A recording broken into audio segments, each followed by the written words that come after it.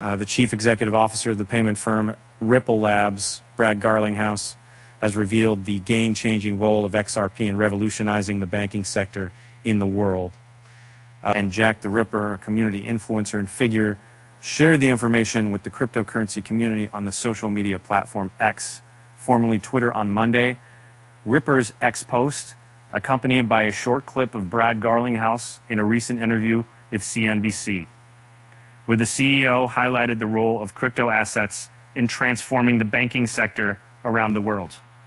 And speaking on revolutionizing the banking sector, according to the Ripple CEO, Ripple currently utilizes the digital asset as a tool to settle in liquidity needs between financial institutions.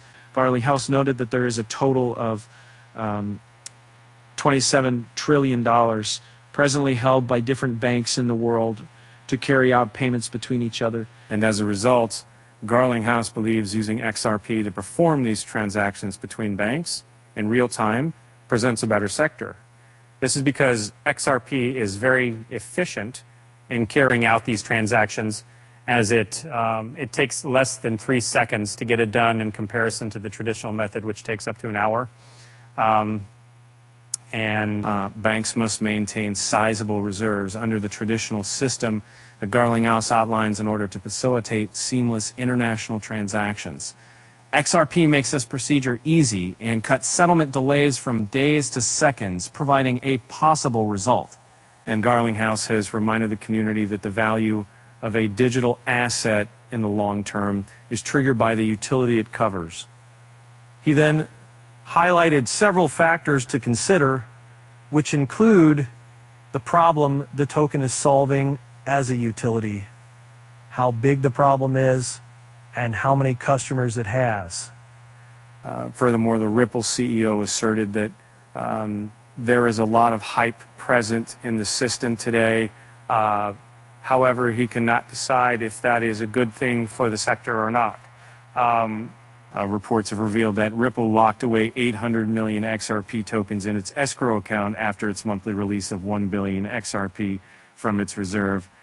Data from Whale Alert shows that the company locked away the aforementioned XRP in 3 distinct transactions.